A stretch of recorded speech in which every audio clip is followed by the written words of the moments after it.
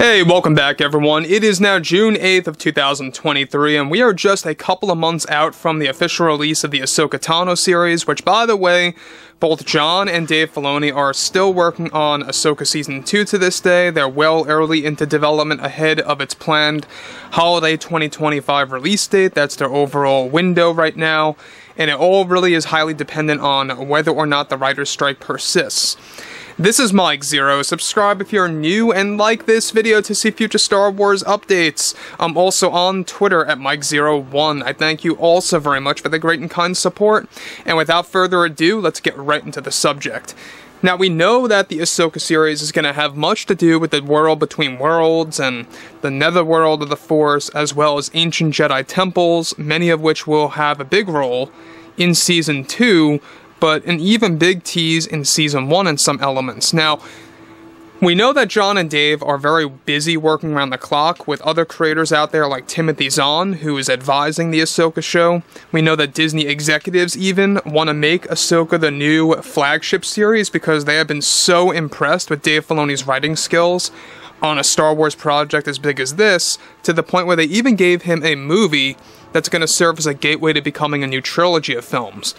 Now, moving to the next big thing here, what's really intriguing and exciting about what they are currently planning for the second season of Star Wars AHSOKA has much to do with a lot of big character cameos, as well as a very well-known location that we saw in Star Wars Rebels Season 4. Let's dive right into this. Now, on top of all of this, with Star Wars AHSOKA's marketing now in full swing, Jon and Dave are beginning to work on Season 2 already, and have been for the past 2 months via notes and storyboards. One big development surrounding the second season of AHSOKA is set to establish the world between worlds even further, where AHSOKA returns to this realm via the illustrations. The sequence is planned to progress to a point in which AHSOKA activates one of the portals that leads to a moment in the past. It's noted that in this very moment, AHSOKA is witnessing the burned and charred body of Anakin Skywalker on a medical table, getting pieced together as Darth Vader as seen in Revenge of the Sith. Now, both deleted footage and existing footage is set to be used by Dave Filoni for this scene from Episode 3. Via their notes, there is going to be a big moment in which AHSOKA is crying by witnessing her former master transforming into the very thing he sought to destroy. However, Filoni is planning to shoot brand new footage with Hayden Christensen to be made up as a burned version of Anakin, where he is going to say, "Padme, help me," as the helmet begins to cover his face. Now, let me stop right here for one moment before I get to the next big piece. Now, what's exciting about the AHSOKA series, in case you guys did not know, is that Filoni did say that this show is really going to get very mystical. It's going to have a lot to do with the mythology. You're going to learn more about the revelations related to the dark side and the light, good versus evil, the Jedi and the Sith. A lot of revelations are going to be uncovered, not just in Season 1, but also in what's planned for Season 2. Now, so far, this is the plan. They want to make AHSOKA strictly a 2-season series first, and if the first 2 seasons prove to be successful, they're going to make it into basically what The Mandalorian is, where it's going to have tons of possibilities of multiple seasons moving onwards.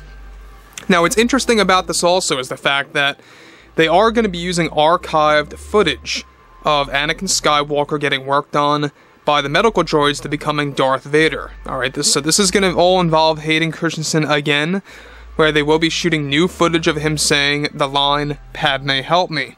And there's a reason why Filoni is doing that, and we're going to tap into that right now. So, alright, Filoni is said to want to end the debate on whether or not this dialogue can be heard in Revenge of the Sith, and wants to make it very clear for a large portion of the fans in AHSOKA Season 2. Fans are going to see new angles and brand new footage of Anakin getting developed into Darth Vader in his suit by the medical droids.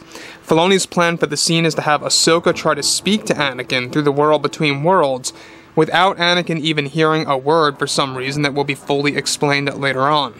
Now, it gets more complicated than this. In case you guys did not know, the first season of AHSOKA is going to demonstrate the rule system of what you can and cannot do in the WBW. There's going to be some boundaries as to what you can change in the past and what you cannot change in the past. And as it turns out, George Lucas is playing a very large role in regulating the world between worlds. Now, we do know that John and Dave are going to use this as a way to change many elements of the sequel trilogy lore, to pave way to tell a lot of Legends tales moving onwards, so that's a great thing to look forward to. But here's the other thing on the side of the story, is that the world between worlds is going to have a big rule system that's going to be controlled by the Wills, who are godlike beings. So they're going to make their way into the equation of the story of Star Wars Ahsoka. Moving on. Now on to the next thing here. This is where things get even more involved, is that behind Ahsoka is said to be Ezra Bridger via the storyboard illustration, holding some kind of Jedi holocron-like object, which may or may not be a holocron, that is said to have a great purpose in the WBW for a reason that will also be explained at some point in time in this story as it unravels. Now again, what I like so much about Ahsoka so far through the marketing is that they know to keep things down to a bare minimum. They haven't really been revealing all too much. We got that trailer just yesterday where, yes, they unveiled a little bit more of Shin Hati and Sabine Wren holding Ezra's lightsaber, stuff like that. Very great cinematography, by the way. Beautifully shot. It looks like a movie. It doesn't look like a fan film at all on any level. So big props to Filoni for getting Lucasfilm, for getting Disney to up the budget of Star Wars Ahsoka. Now, what's interesting about this also is that we all have to be very well aware that what they are doing in the world between worlds is also going to have a big impact on the turn of events that will happen down the road. So, again, part of Ahsoka Season 1, it's going to be about consequences of using the WBW, what happens if you change specific elements of the past and or the future, stuff like that. Now, I could see how a lot of fans are going to have issues with Dave Filoni of bringing in this time travel element. I don't see a problem with that at all, because it's not being used in the traditional sense like Back to the Future. It's way different. It's basically spectating and kind of manipulating the elements of the past and or the future, but not exactly traveling back in time, if that makes sense. It's like you go into this realm and you can open up a window to a specific moment in the past, but you're not essentially going back in time yourself. You're able to kind of pull the strings of certain scenarios, as seen in Season 4, you know, when Ezra Bridger was able to pull Ahsoka out from getting killed off by Darth Vader. It's a very big moment just like that, that will be explored in both Seasons 1 and 2.